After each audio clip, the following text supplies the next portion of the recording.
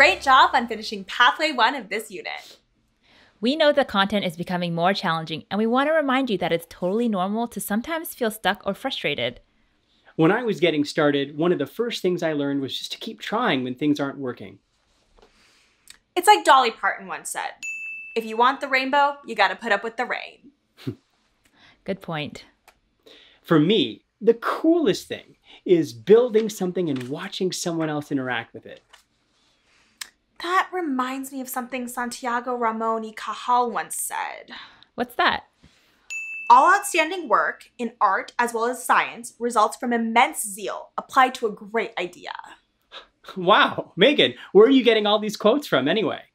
Oh, I keep a list of daily affirmations in a notebook. Whenever I'm feeling down, I flip through them as a reminder to believe in myself. Well, that's it, Megan. You're brilliant. Thanks, Dan. I'll be sure to add that. Megan, you are brilliant. Wait, for what? A daily affirmations app. That would be the perfect app for our students. Yes, I love that idea. A place to share my accumulated wisdom. I love it. In this pathway, you'll build the Affirmations app that will display a list of encouraging messages or quotes that you can read to start your day off on a positive note. In order to build the app, you'll learn how to represent data with lists and arrays in Kotlin, and how to display a scrollable list of text and images. Let's build it and stay motivated.